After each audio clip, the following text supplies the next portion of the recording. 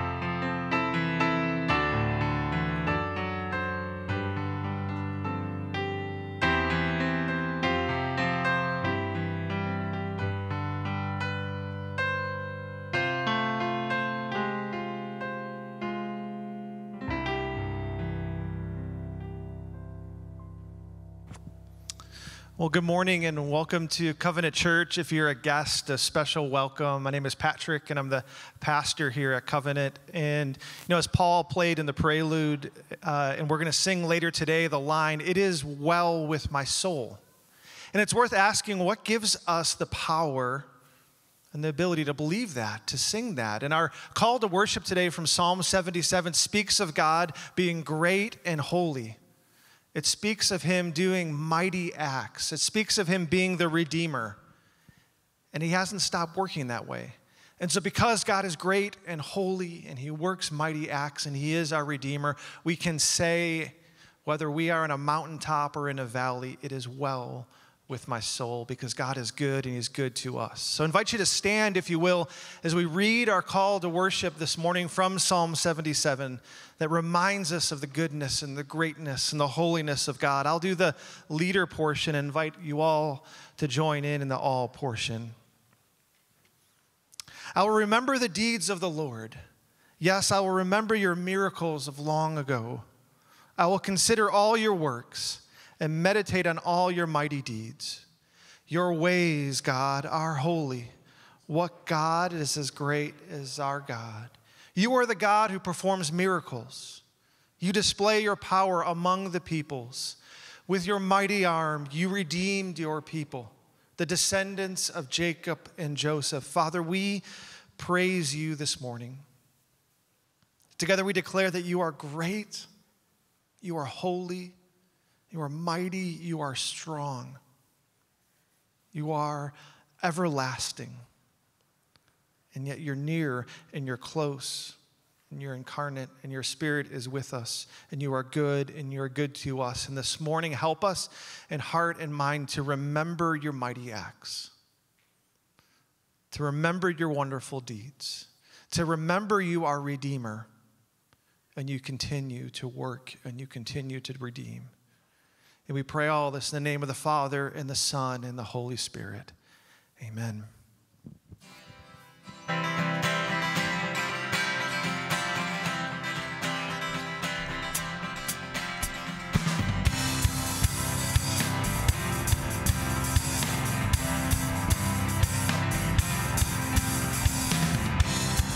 May our homes be filled with dancing.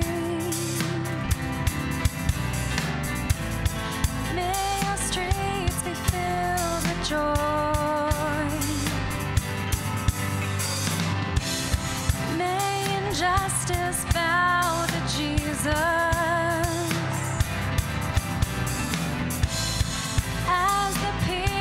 turn and pray.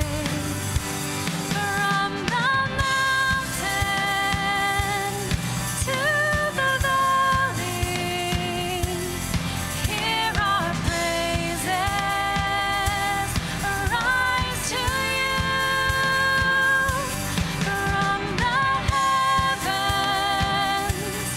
to the nations, hear our singing, fill the air.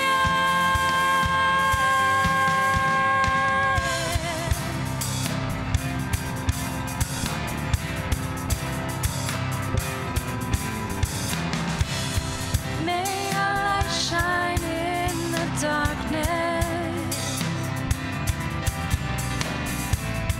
as we walk before the cross. May your glory fill the whole earth as the water overseas. From the mountain to the valley, hear our praises arise to you. From the heavens to the nations, hear our singing, fill the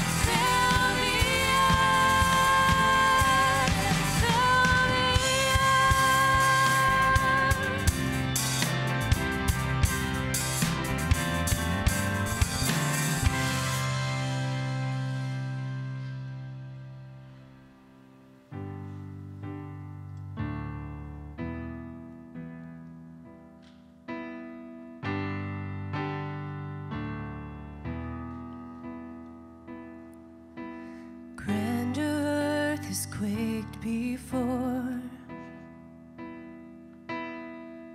moved by the sound of his voice, and seas that are shaken and stirred can be calmed and broken for my regard. And through it all, my eyes are on you. And through it all, it is well. And through it all,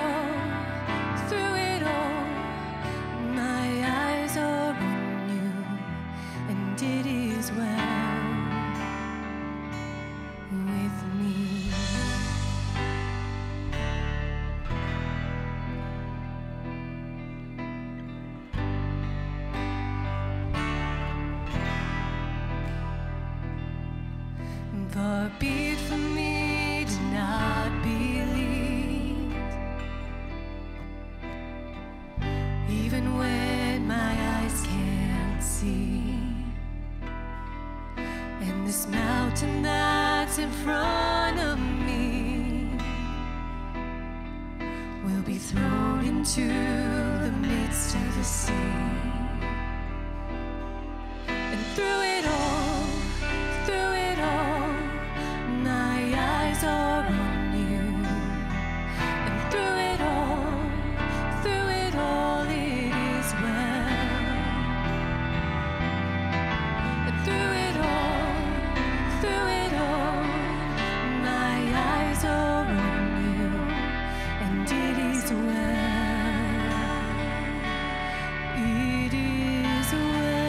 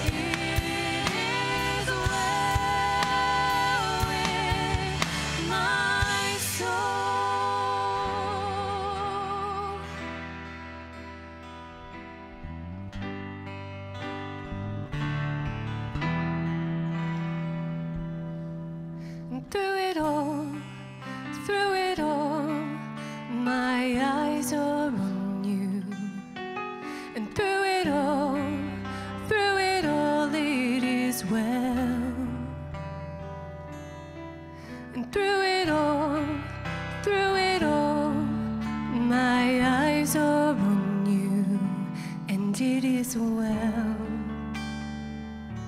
with me.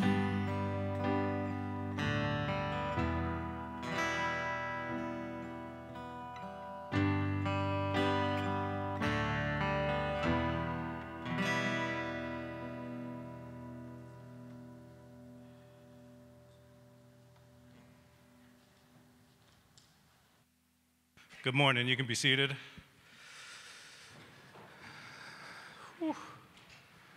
It's been a while since worship has brought me to tears, but as we get into our confession of sin, what better way than through it all, it is well with our soul. Through it all. And this confession of sin is really just our acknowledgement and need of a Savior.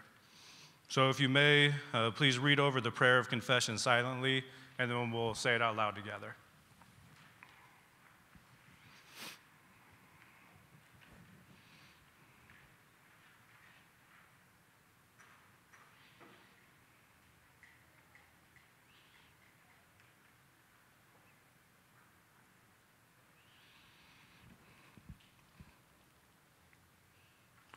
Our Father in heaven, hallowed be your name. Your kingdom come, your will be done on earth as it is in heaven. Give us today our daily bread.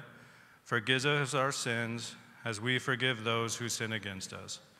Lead us not into temptation, but deliver us from evil. For yours is the kingdom, the power, and the glory, now and forever. Amen. Please take a moment silently to confess your sins to God.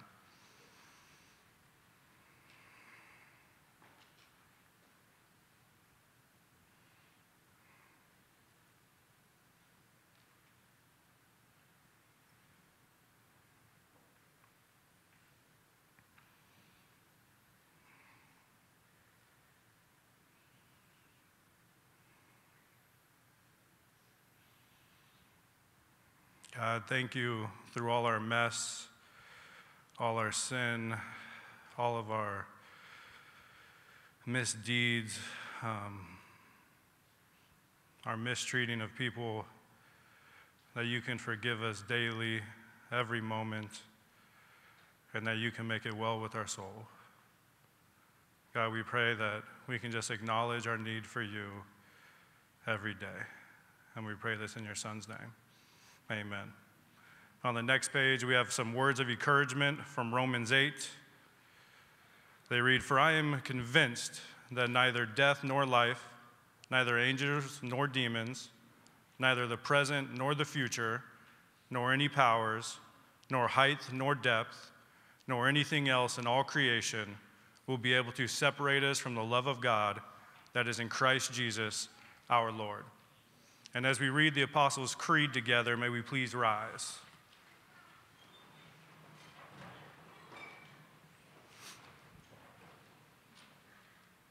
I believe in God, the Father Almighty, creator of heaven and earth.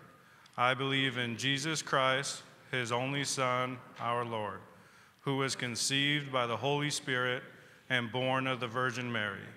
He suffered under Pontius Pilate, was crucified, died, and was buried. He descended to hell. The third day he rose again from the dead.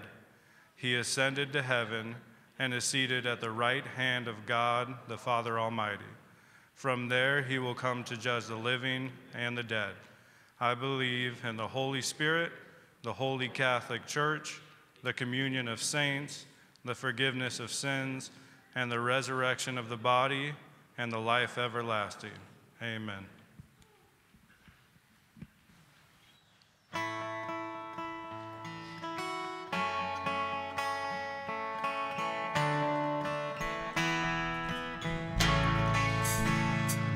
In the morning when I rise, in the morning when I rise, in the morning when I rise,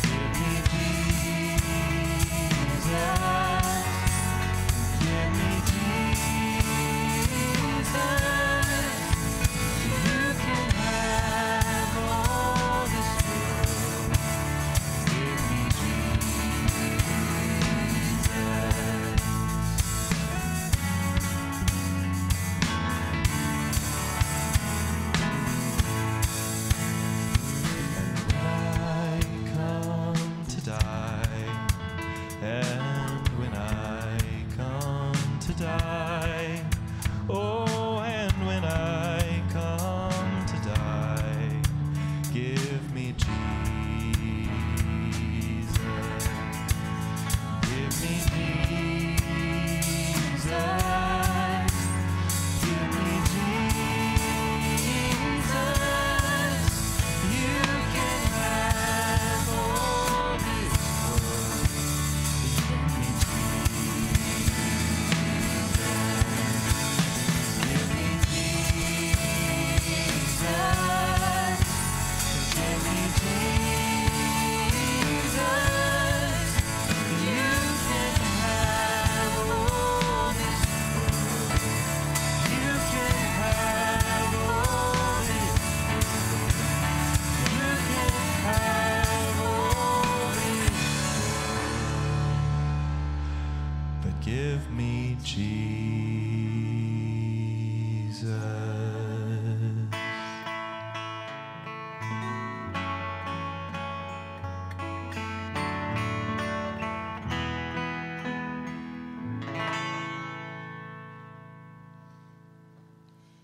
Pray with me. Lord Jesus, that is our prayer, that we experience and have more of you, because it is through you that we have our passion. It's through you that we have our purpose. It's because of you that we have our hope and eternal life. And for that we thank you. In your precious name, amen. Well, good morning. It is, from the standpoint of back here, it is great when the worship team hear you singing. It feeds our passion to sing as well. So thank you for singing this morning with us. Now is the opportunity for the elementary students to go to the lobby and meet your teachers for today. And it's an opportunity for the rest of us to engage with someone that you perhaps don't know standing nearby for the next 5 minutes. I'm sorry for being about 30 seconds late after the timer went down. I know that bugged a lot of you. My name is Jake. I help serve here with the youth and the Mercy Ministries. Just a couple of announcements, actually 4, so a few. Women Bible Study is going over the 10 Commandments. Please reach out to Kennerly to get involved with that. I don't think she's in here right now. But, oh, yes, she is. Yes. She can be found at any section of the church at any moment. Yes, and the times are listed on your bulletin for Mondays or Thursdays. Covenant classes are also starting before church on February 6th. So we'll start doing them every Sunday starting February 6th, and it's kind of just a deeper dive into Scripture and how we can apply that to our lives. And then lastly here, Celebration of Life for Eunice Taylor.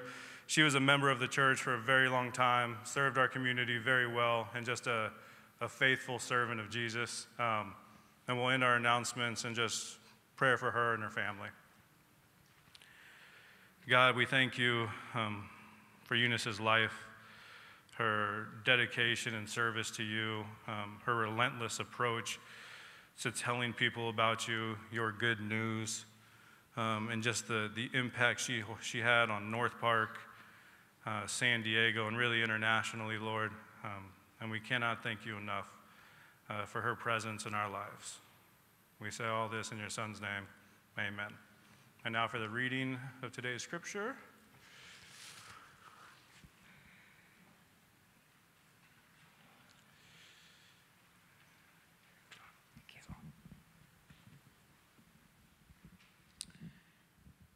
The scripture reading is Mark 2, 1-12. A few days later, when Jesus again entered Capernaum, the people heard that he had come home. They gathered in such large numbers that there was no room left, not even outside the door, and he preached the word to them. Some men came, bringing to him a paralyzed man, carried by 4 of them.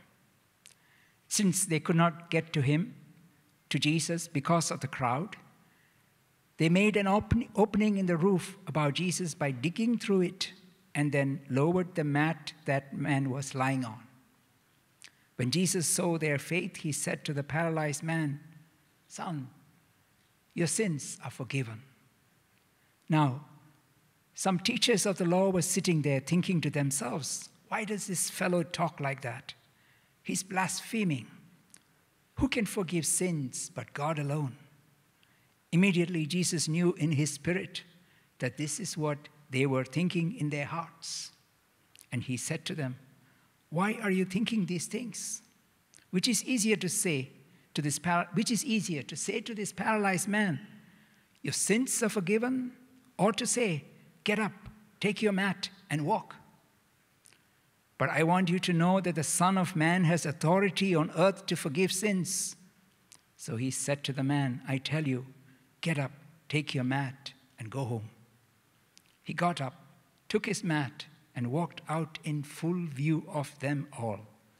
This amazed everyone, and they praised God, saying, "We have never seen anything like this."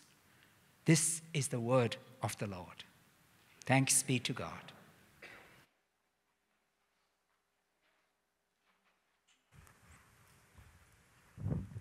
Good morning, everyone. This mic is a little weird, so I'm going to take a moment to get situated here. All right.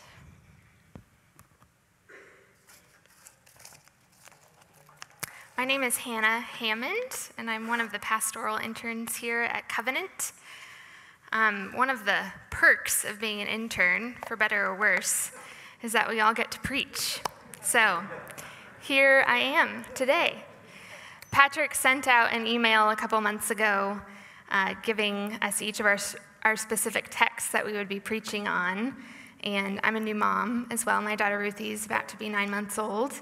And so naturally I checked this email at a ridiculously early hour of the morning.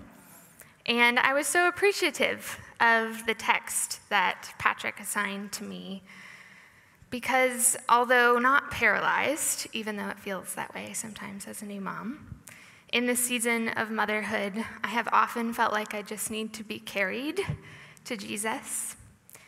So whether you are weary and tired, or however you're showing up this morning, I think this passage offers a lot of hope for all of us. So join me in prayer, and then we'll dive in. God, thank you for this beautiful morning, the opportunity to gather together, to sing, to be still for a moment. Pray that your Spirit would open our eyes and ears, our hearts, our bodies to your voice this morning through these words from Mark, that we would leave here knowing you more intimately as Jesus, our healer. We pray this in Christ's name. Amen. The kingdom of God has come near. Mark emphasizes several times in the first chapter that this is good news. And there's a new king, Jesus, the Messiah, a term for the long-awaited Savior and Redeemer of the Jewish people. Many at the time believed the Messiah would come in strength and power and revolutionary might to overthrow their oppressors and bring healing and peace to the land. Mark is also writing to a Roman audience, an audience that valued power and control and brute strength in the building of their empire. But Mark immediately confronts these worldviews and ours by describing Jesus as a new kind of king. He writes in chapter 1 that Jesus, the king, inaugurates his reign with a baptism in water by his rough and rugged cousin John and a 40-day trip to the wilderness, something surely no one expected. And then, to further disrupt expectations, Jesus returns from the wilderness only to go to the margins of society, to some fishermen in Galilee, to those oppressed by demons and impure spirits in Capernaum, to a woman sick in bed, to a man with leprosy, and many others who had diseases. The kingdom of God has come near to the vulnerable How surprising, how disorienting it must have been to have your hoped-for king draw near to the powerless. Mark highlights this theme throughout his gospel account. King Jesus and the kingdom of God he calls forth both in speech and action are not what anyone expected. And today we're going to explore how Jesus, the upside-down king, also disrupts what we think we might know about healing for us in our world. So Jesus is in a crowd so big, in fact, that Mark says right out of the gates in verse 2, there was no room left, not even outside the door. We can forget all 6-foot social distancing protocol. This place is packed. Most biblical scholars believe that the crowd was at Peter's house, one of the disciples. Perhaps Peter felt pride and honor to have so many people in his home listening to Jesus teach.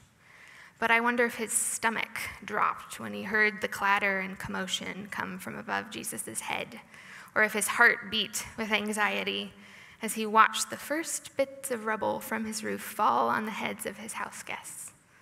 A hole in the roof large enough to fit the paralyzed man, his mat, plus his 4 friends. Carrying him was a likely disruption he did not expect. And imagine the 4 friends peering down at Jesus, breathless, no doubt, from heaving their friend up to the roof. Maybe some sheepish laughter. Did we actually just do this?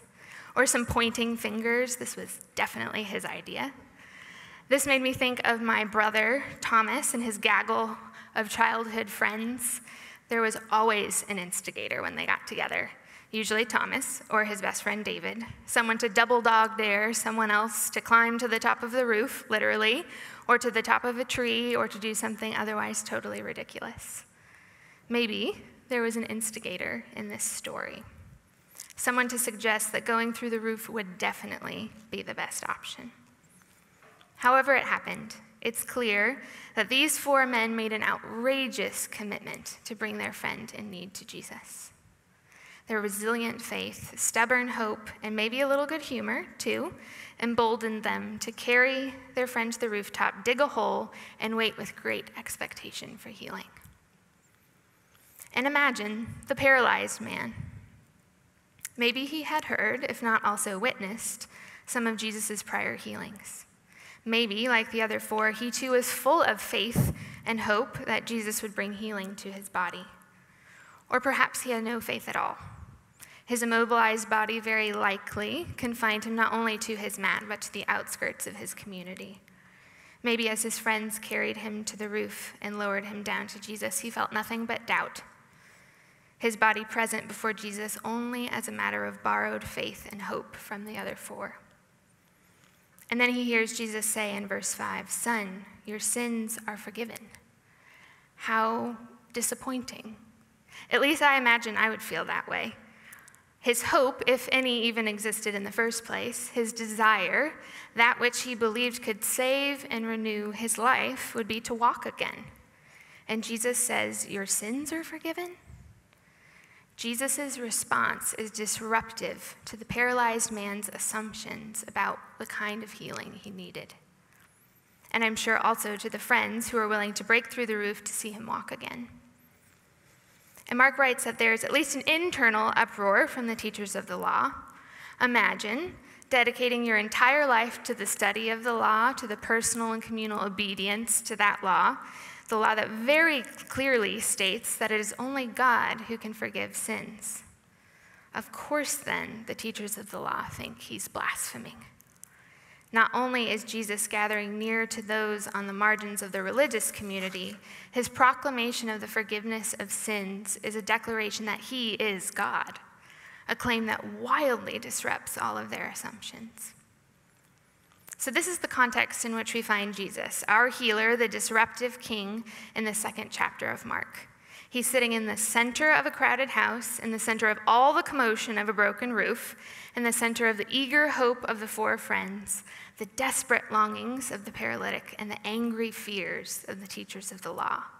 And in only a way that Jesus can do, in the center of it all, he presents a riddle of sorts in verse 9.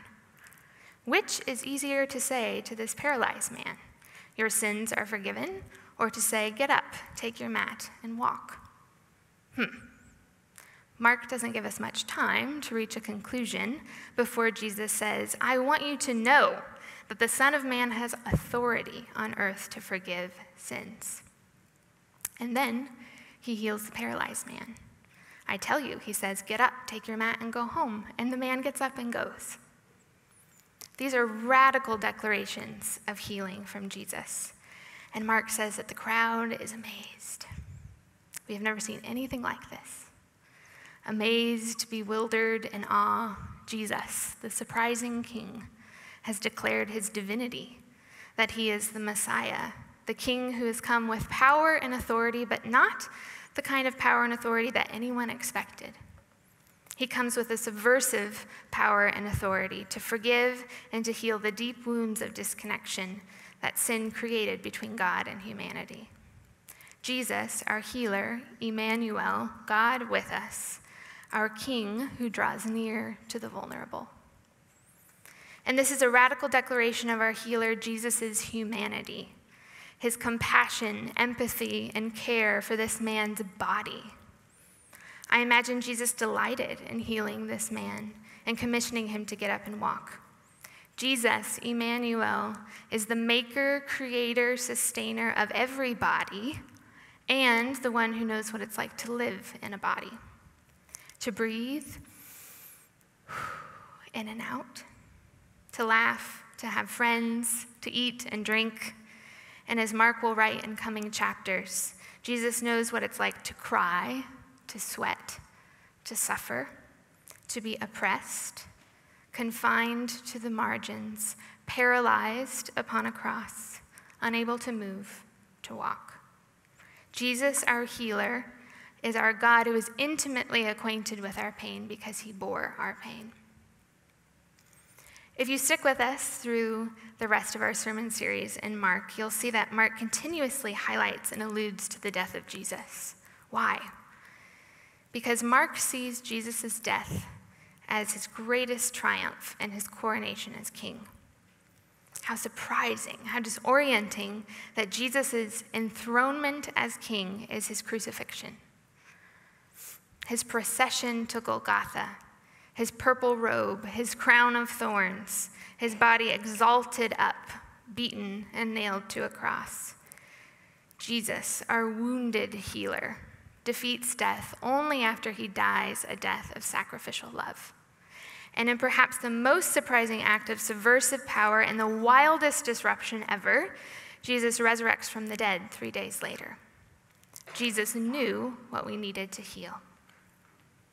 The paralyzed man and his 4 friends thought that healing would look like walking again, restored physical healing.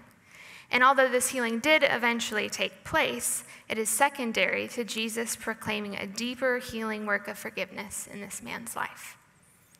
The teachers of the law were convinced that healing would come from perfectly obeying the law, and eventually, maybe, from a politically powerful and mighty Messiah. The Romans, again Mark's original readers, thought healing would come from the establishment of a powerful and strong empire. Jesus disrupts all of these assumptions about what healing is like and what kind of healing humanity really needs. And Jesus confronts our assumptions about healing too. The mic.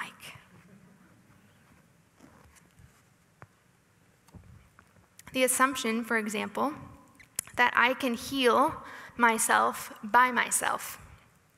I don't need any friends carrying me through any roofs. I don't need my family, a therapist, or any outside support, and that's either because I don't need healing at all, or if I do need healing, I can heal through my own strength, my own goodness, my own control. The teachers of the law and the Romans thought that they could heal this way, by their own righteousness and power. And for us, New Year's resolutions, dieting, exercise plans, endless cycles of self-help books and activities. Again, none of these bad by any means, but they speak profoundly to that desire each of us has for our transformation and healing to be within our own control and power.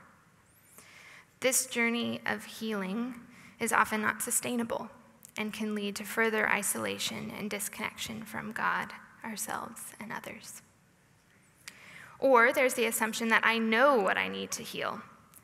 Like the paralyzed man, sometimes when I hear that Jesus has forgiven my sins, to be very honest with you, I feel disappointed. I come to church, or I open my Bible, or I attempt to bring my often anxious heart and body before God in prayer, and I feel like I know what I need to make it better. I need more time. I need more sleep. Definitely need more sleep. I need less responsibility, more money, a different job, and on and on and on.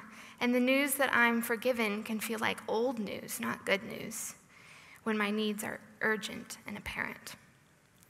Wouldn't it be easier and even maybe more efficient if I just took healing into my own hands? But in these assumptions about the individuality of our healing, King Jesus, the disruptive healer, has challenging invitations for us to repent or turn our assumptions upside down. The 4 friends dug a hole in the roof and lowered the paralyzed man down to the feet of Jesus. What a picture of the church, the body of Christ. If there's the assumption that I can heal on my own, there's certainly also the assumption that I don't need to engage in anyone else's healing process. I don't need to get too close to the vulnerability or pain of another. It's inconvenient, it's messy, it's disruptive. But I wonder if Jesus' invitation is that this kind of friendship, this digging through the roofs for each other kind of friendship, is vital for our healing. Maybe some of you already see yourself in the story of these 4 friends. In fact, I know many of you in this church already have this kind of friendship. That's amazing. Keep digging, I would say. Imagine what kind of healing could happen among us and in our neighborhood if we had the courage and commitment to bring the needs of others before Jesus in this way, both in prayer and in tangible action.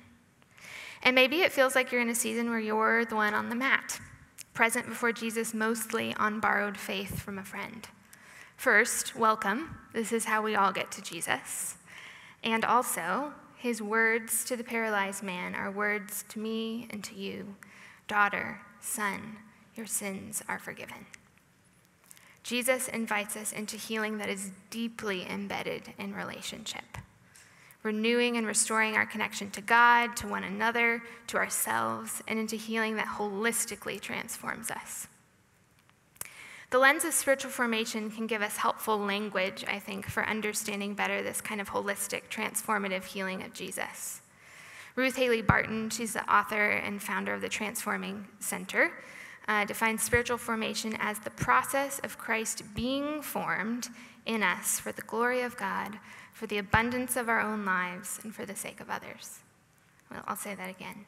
Spiritual formation is the process of Christ being formed in us for the glory of God, for the abundance of our own lives, and for the sake of others. The key words there are being formed. Our healing, our becoming like Christ, is not something that we form or control for ourselves, but something God forms within us. Dr. Mulholland, a mentor of Ruth Haley Barton's, continues that spiritual formation is a journey into becoming persons of compassion, persons who forgive, persons who care deeply for others and the world, persons who offer themselves to God to become agents of divine grace in the lives of others. In brief, to become persons who love and serve as Jesus did. So our healing then, our formation toward wholeness, our becoming like Christ, is not something that we do to ourselves and for ourselves, but rather a continual lifelong process of formation that we commit to and open ourselves to receiving from God day after day. Spiritual disciplines like prayer, reading scripture, gathering together in worship, loving our neighbors, these matter, but it shifts from a posture of control to what can I do to shape my relationship with God, to a posture of receptivity. How might God transform and heal me, my community, as I open myself to receive through these practices? Mulholland calls this the great reversal, or the upside-down kingdom plot twist, if you will, from being the subject who controls all things to being a person who is shaped by the presence, purpose, and power of God in all things. which leads to another assumption, which is that healing is immediate and linear. If healing doesn't happen fast, it's not going to happen at all, or if it's going to happen, it's going to be nice and tidy and follow a clean progression of events. Some of you know that up until very recently, I've been working as a mental health therapist in San Diego, and I think this is probably one of the most common assumptions that is made about the therapeutic process. It sounds good to maybe schedule 4 or 5 sessions. You'll talk about your problems. The therapist will tell you how to fix all the problems. And you'll feel better right away, definitely by the end of the first session. And everything in your life will basically be healed and wonderful after a couple of weeks, maybe a couple of months. If you have ever been to therapy, or you know someone who has been to therapy, you know that this is not how it goes. Certainly, as we can see in this passage in Mark, healing can happen and does happen quickly. But most healing is a slow process for wounds of all kinds: physical, emotional, spiritual, relational. And healing rarely progresses in linear fashion. Often with my clients, I will draw a big loop-de-loop squiggle, which I have a picture of here, in one of our first sessions, and explain that this is often what healing looks more like. But if healing is not immediate nor linear, what does it mean then when healing doesn't happen at all? When suffering persists? It's easy to assume that if healing doesn't happen, God is either not good or he is absent entirely. KJ Ramsey is a writer and therapist who lives with a chronic pain condition that affects her spine. And she recently wrote a book called This Too Shall Last, Finding Grace When Suffering Lingers, where she wrestles with God's presence in her suffering. She writes poignantly, "What if suffering isn't ruining ourselves, but recreating them? Suffering is an invitation to live and tell the story truer and more satisfying than pain-free ease. It is an invitation to know and be known by the God who entered the human story intent on transforming death into life. The presence of prolonged suffering begs us to remember our true story and its suffering Lord." These are striking words for any of us who have ever prayed for healing and not received it. For those who have been stuck in the suffering of any kind of pain, of a disability, a medical condition, mental illness, broken relationship, oppressive system. Could suffering really be part of our recreating, renewing, transforming journey? That's uncomfortable, unexpected, disruptive. Writer and musician Strahan Coleman says of his own journey to befriend suffering, "To suffer is Christ if that suffering is welcomed as an opportunity to endure. If we embrace it not as a strange trial, but a cruciform ascent. As we do, all our pain is just that, pain. It's not compounded by confusion, anger, divine loneliness, or fear. And that's not to diminish pain, grief, and loss, or to want it. It's just to dethrone it, to put it where it belongs, under the care of God. There, he transforms it, bringing resurrection to us in strange, albeit painful ways." Maybe, the places where we suffer and feel the most vulnerable are the very places where Christ is wanting to do the most to be formed in us. An interesting thought, perhaps, for us individually and collectively as a society. Maybe the places where we feel like we least want God to go are the places where he is already present, eager to heal and bring resurrection life. Mulholland, again, says that God meets us in those places of our lives that are most alienated from God.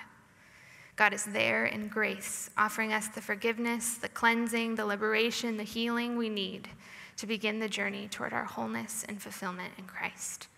And this is so evident even in only the first 2 chapters of Mark.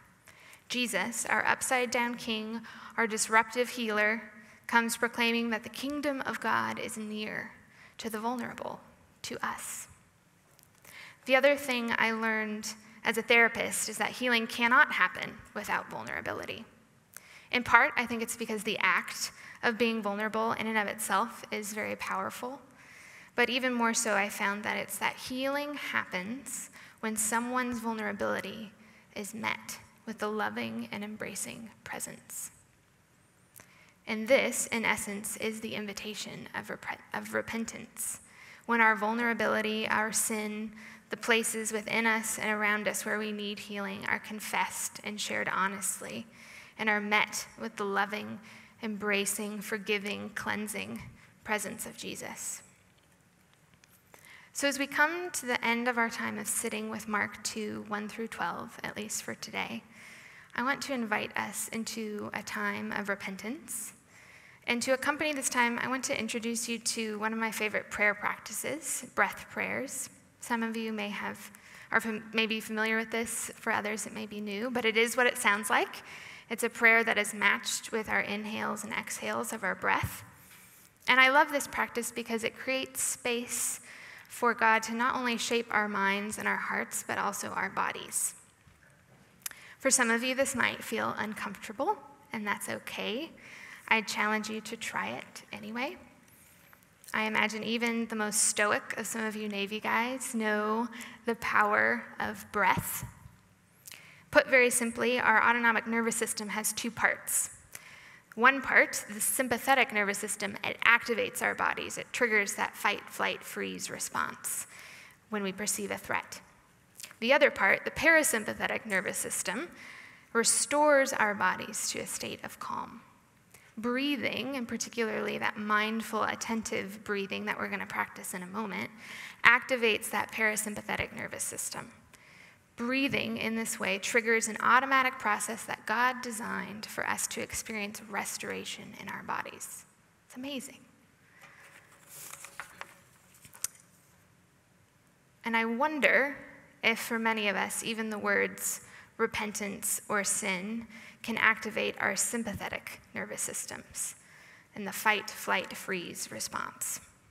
Maybe you even felt your breath shorten or your muscles tighten up just moments ago when I said we were going to move into a time of repentance together. For some of you, repentance may feel like a threat because you only have associations with it to shame, guilt, trauma, or hurt.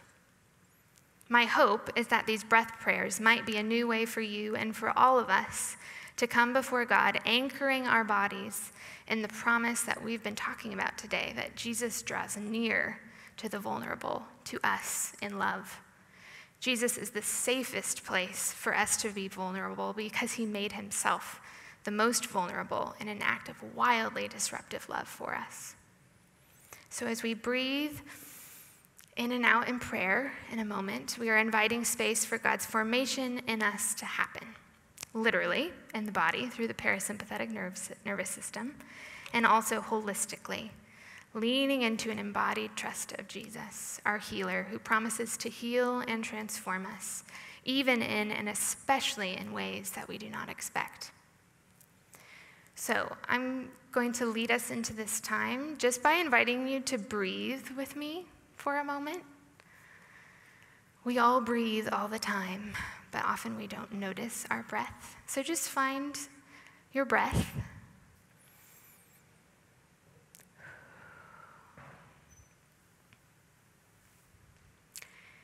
And I'm going to read the first breath prayer aloud and practice it for you, and then I'm going to invite you to join me and practice it. To be vulnerable is to be like Christ. And now join me. To be vulnerable is to be like Christ. And the next one, Jesus, my healer, forgive me. And join me. Jesus, my healer, forgive me. So as we move into this time, there's going to be some moments of silence, and I'd invite you to linger on these breath prayers if you like. You can also just be led into a time of prayer how you wish. But let's turn now for a few moments toward this upside-down King, our healer, Jesus.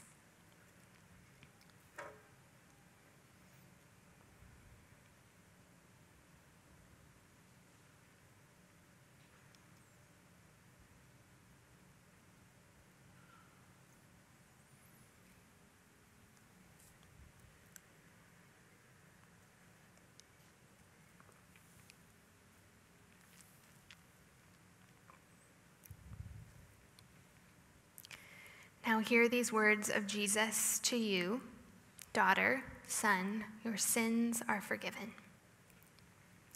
And in light of this good news, we turn today to the table. Several years ago, I was back home in Texas visiting my home church there. My dad's a pastor there, and he had preached a sermon and was leading us toward the communion table, and he had blessed the bread, and he picked up the cup to bless it as well. And the pitcher, it was a pitcher filled with grape juice, good Presbyterians we are, and the pitcher broke. As he raised it up, and it literally broke, and the handle fell off, and the grape juice went everywhere. I'm sure it sprayed people in the front row. It was a mess, and it was so striking. I think all of us sort of had to catch our breath for a moment, because that visual just was like nothing we'd ever experienced in communion before. Usually, communion is such a neat and tidy thing, especially now with COVID. We have these cute little pre-packaged communion packets, but the pitcher breaking and the grape juice going everywhere is a poignant visual of what we are remembering and celebrating at this table. That Christ's journey to bring about our healing was disruptive and messy and involved suffering. And maybe our journey of healing and growth toward wholeness in Christ is no different. This table is a promise for us of the ultimate healing to come, and it's nourishment for us now as we live in the in-between places of Christ being formed in us for the glory of God, for the abundance of our own lives, and for the sake of others. So come, let us eat at the table of our disruptive King. I'll pray for us. God, thank you that you are willing to disrupt our lives, that you come to us in love. You are not afraid of our vulnerability. You're not disappointed in our vulnerability. You love us immensely more than we can even imagine. Thank you for this passage today and the invitation to lean in to maybe a new and surprising aspect of who you are as Jesus, our healer, our King. Thank you for this church and this body gathered together today. We pray all this in Christ's name. Amen. Amen. Thank you, Hannah. And as Hannah pulled out of that passage and how so powerfully Mark 2 shows us the Creator God who created our bodies in the Imago Dei, and who the Creator then became part of creation, and as Hannah shared, took on a body, became one of us. And as we come to the table, we remember the body and the blood of Christ, the grace and the mercy of Christ given to us for the forgiveness of our sins. That one day this world will be the way it's supposed to be, and there'll be no more death or mourning or crying or pain. All bodies will be restored. And we trust in Christ that also, and at a deeper level, our sins are forgiven. And so as we come to this table, we're mindful of the body of the incarnation. It was on the night that Jesus was betrayed, he took bread and he gave thanks and he broke it and he gave it to his disciples and said, "This is my body, which is for you. Eat this in remembrance of me." And after the supper, he took the cup of the new covenant in his blood, shed for many for the forgiveness of sins. Drink this in remembrance of me. And whenever we eat from the bread and we drink from the cup, we proclaim Jesus' death. We proclaim that one day all paralyzed will walk. We proclaim that in Christ all sins are forgiven. That we proclaim that reality until Jesus comes again. So, Father, thank you for this table. Thank you for disrupting our lives. Lord, thank you when all of us in different ways and in different forms were brought to you, Jesus. You didn't meet us with a clenched fist. You didn't meet us with a scolding face. We didn't meet you angry. You tell us, "Come to me, all who are weary and burdened, all who are doubting and confused. Come to me, and I will give you rest. You greet us with a smile, an embrace, and a loving touch, and you do that now. I pray as we hold, as we take, as we eat, as we taste, we might remember how we are greeted by you, Jesus. And we pray all this in the strong name of Christ. Amen. So by grace, through faith, I invite you to take and to eat and to drink now.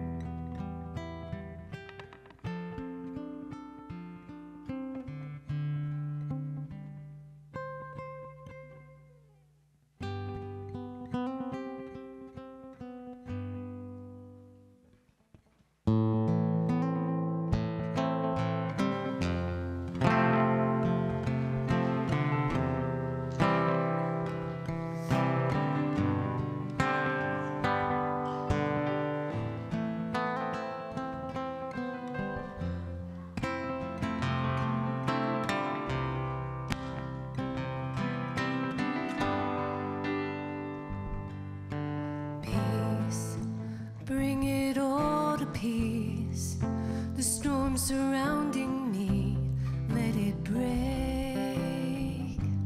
At your name still, call the sea to still, the rage in me to still, every wave.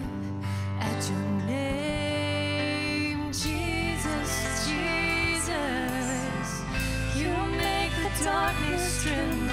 Jesus, Jesus, you silence fear.